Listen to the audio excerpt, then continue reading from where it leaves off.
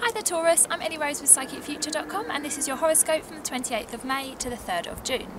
So this week we've got another big planetary movement. We've got Mercury moving into Gemini. So this is moving from an earth sign into an air sign, and for you, because you're an earth sign as well, you probably felt that while Mercury was in Taurus, so for the last month,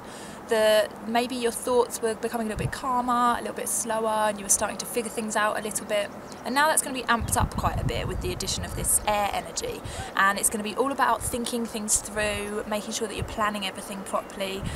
making sure that you're not getting stuck in any particular situation, whether that's work or with friendships, and you're not getting too overwhelmed with lots of extra information or too many activities or too many social obligations. You need to kind of like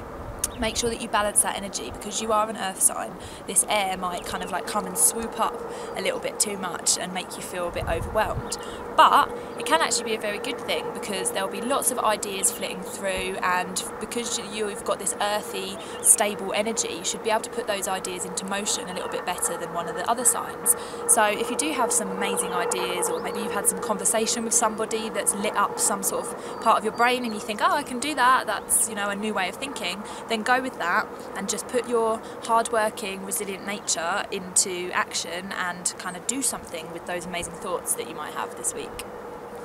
So I hope to see you next time, and if you liked this video, don't forget to like, share and subscribe, and if you need any extra help, the contact details for Psychic Future Advisors are in the description below. So I will see you next time, and much love.